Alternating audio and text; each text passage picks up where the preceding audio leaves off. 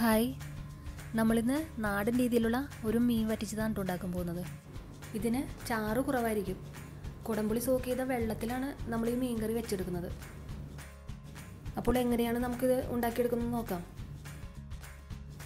ഇതിനു വേണ്ടിയിട്ട് ഞാനിവിടെ 1 കിലോ മീനാട്ടോ എടുത്തിരിക്കുന്നത്. ഇത് വറ്റമീനാണ്. പിന്നെ നിങ്ങൾക്ക് ഈ കറി വയ്ക്കുന്നതിന് വേണ്ടി ദശ കട്ടിയുള്ള ഏത് തരത്തിലുള്ള മീൻ വേണമെങ്കിലും എടുക്കാം കേട്ടോ. ഇത് നമുക്കൊന്ന് ഒരു മീഡിയം പീസാക്കിയിട്ടൊന്ന് മുറിച്ചെടുക്കാം. ഇനി നമുക്കിതിലേക്ക് വേണ്ടത് പുളിയാണ്. നമുക്ക് ഈ കറിയിലേക്ക് വേണ്ടത് കുടംപുളിയാണ് കേട്ടോ. അപ്പോൾ ഞാനിവിടെ ഒരു 7 പീസ് പുളി എടുത്തിട്ടുണ്ട്. അത് നമുക്ക് കുറച്ച് വെള്ളത്തിലൊന്ന് സോക്ക് ചെയ്യാൻ വയ്ക്കാം. ഒരു 15 മിനിറ്റ് നമുക്ക് അതൊന്ന് സോക്ക് ചെയ്യാൻ വയ്ക്കാം. അപ്പോൾ പുളിയൊക്കെ ആ വെള്ളത്തിലേക്ക് നന്നായിട്ട് ഇറങ്ങി വരും. ആ പുളിവെള്ളം കൊണ്ടാണ് നമ്മൾ ഈ കറി വയ്ക്കുന്നത്. ആ പുളിവെള്ളത്തിൽ കിടന്ന് മീനൊക്കെ വേകുന്നത് കൊണ്ട് മീനിൽ നന്നായിട്ട് പുളിയൊക്കെ പിടിച്ചു വരും. അപ്പോൾ നമുക്ക് ഈ പുളിയൊന്ന് കുറച്ച് വെള്ളത്തിലൊന്ന് സോക്ക് ചെയ്യാൻ വയ്ക്കാം. ഇനി ഇതിലേക്ക് വേണ്ട പൊടികൾ എന്തൊക്കെയാണെന്ന് നോക്കാം. ഒരു 3 table spoon Kashmiri chilli, 2 teaspoon മുളക് പൊടി, 3 ടീസ്പൂൺ ഫിഷ് മസാല, 1/2 ടീസ്പൂൺ മഞ്ഞൾപ്പൊടി, പിന്നെ ഒരു 1/2 ടീസ്പൂൺ ഉലുവ. പിന്നെ വേണ്ടത് ഒരു ചെറിയ കഷ്ണം ഇഞ്ചി, 2-3 അല്ലി വെളുത്തുള്ളി, പിന്നെ എരിവിനനുസരിച്ച് നമുക്ക് പച്ചമുളക് എടുക്കാം കേട്ടോ. ഞാനിവിടെ ഒരു 4 പച്ചമുളക് എടുത്തിട്ടുണ്ട്. പിന്നെ നമുക്ക് കുറച്ചധികം കറിവേപ്പില എടുക്കാം. ഈ ഇഞ്ചിയും വെളുത്തുള്ളിയും നന്നായിട്ടൊന്ന് നമുക്ക് ചതച്ചെടുക്കാം. അരിഞ്ഞിടുന്നതിൽ നല്ലത് ചതച്ചെടുക്കുന്നതാണ് കേട്ടോ. അപ്പോൾ നമുക്ക് ഇതൊന്ന് നന്നായിട്ടൊന്ന് ചതച്ചെടുത്തിട്ട് വരാം.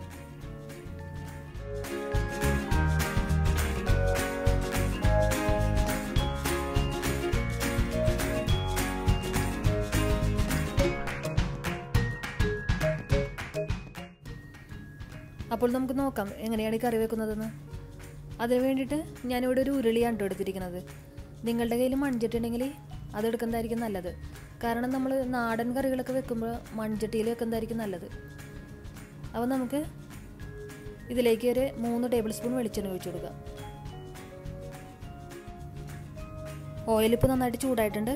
ഇതിലേക്ക് ഇനി നമുക്ക് 1/2 ടീസ്പൂൺ ഉലുവയിട്ട് അതൊന്ന് മുരിച്ചെടുക്കാം. ഉലുവിപ്പോൾ നന്നായിട്ടൊന്ന് മുരിഞ്ഞിട്ടുണ്ട്. ഇനി ഇതിലേക്ക് നമുക്ക് ചതച്ച് വെച്ചിരിക്കുന്ന ഇഞ്ചിയും വെളുത്തുള്ളിയും പിന്നെ ആ പച്ചമുളകും കൂടി ഇട്ട് അതൊന്ന് വഴറ്റിയെടുക്കാം.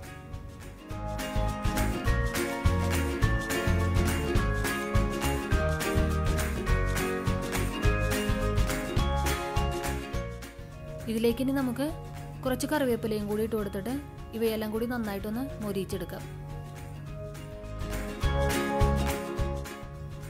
ഇഞ്ചിയും പച്ചമുളകും വെളുത്തുള്ളിയൊക്കെ നന്നായിട്ട് മൊരിഞ്ഞിട്ടുണ്ട്. ഇനി ഇതിലേക്ക് നമുക്ക് ചേർത്ത് കൊടുക്കേണ്ടത് പൊടികളാണ്. നമുക്കിതിലേക്ക് ഒരു 3 ടേബിൾ സ്പൂൺ കാശ്മീരി ചില്ലി ഇട്ട് കൊടുക്കാം. ഒരു 1/2 ടീസ്പൂൺ മഞ്ഞൾപ്പൊടി ചേർക്കാം. 2 ടീസ്പൂൺ മുളക് പൊടിയും ചേർക്കാം. പിന്നെ ഒരു 3 ടീസ്പൂൺ ഫിഷ് മസാലയും കൂടി ഇട്ട് കൊടുക്കാം.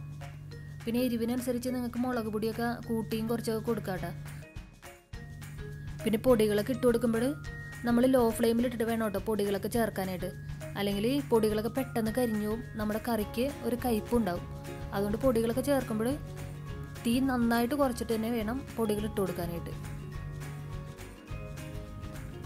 പൊടികളൊക്കെ ഇപ്പോൾ നന്നായിട്ട് മൂത്തിട്ടുണ്ട്. ഇനി ഇതിലേക്ക് നമ്മൾ ഇട്ട് കൊടുക്കുന്നത് മീനിൻ്റെ കഷ്ണങ്ങളാണ്.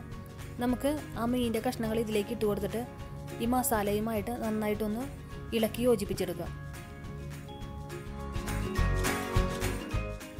മീനിൻ്റെ കഷ്ണങ്ങളൊക്കെ പൊടിഞ്ഞു പോകാതെ നോക്കണം കേട്ടോ. ഒന്ന് പതുക്കെ ഒന്ന് ആ മസാലയുമായിട്ടൊന്ന് ഇളക്കി യോജിപ്പിച്ചെടുത്താൽ മതി. അത്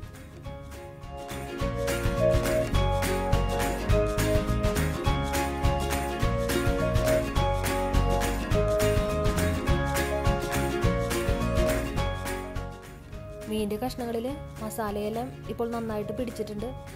ഇനി ഇതിലേക്ക് നമ്മൾ നേരത്തെ സോക്ക് ചെയ്ത് വെച്ചിരുന്ന ആ പുളിവെള്ളം ഇതിലേക്ക് ഒഴിച്ചു കൊടുക്കാം. ഒരു 2 കപ്പ് പുളിവെള്ളം ഇതിലേക്ക് ഒഴിച്ചു കൊടുത്താൽ മതിയാകും. ഒരുപാട് വെള്ളമൊന്നും ചേർക്കേണ്ട ആവശ്യമൊന്നുമില്ല കേട്ടോ.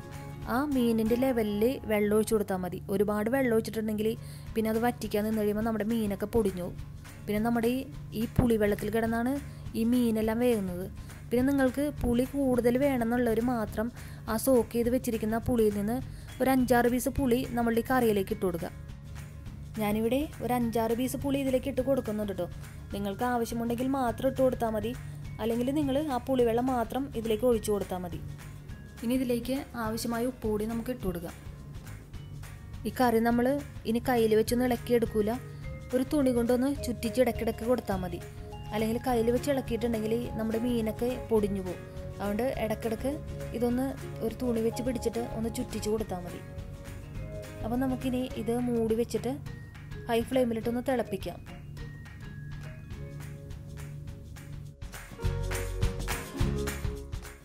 കറി ഇപ്പോൾ നന്നായിട്ട് തിളച്ചിട്ടുണ്ട്. ഇനി നമുക്കിത് ലോ ഫ്ലെയിമിലിട്ടിട്ട് ഇതിലെ മീനൊന്ന് വേവിച്ചെടുക്കണം. നമ്മളിതിൽ ചാറൊന്നും വറ്റിക്കേണ്ട ആവശ്യമില്ല, കാരണം നമ്മളിതിലേക്ക് അധികം വെള്ളമൊന്നും ഒഴിച്ചിട്ടില്ല.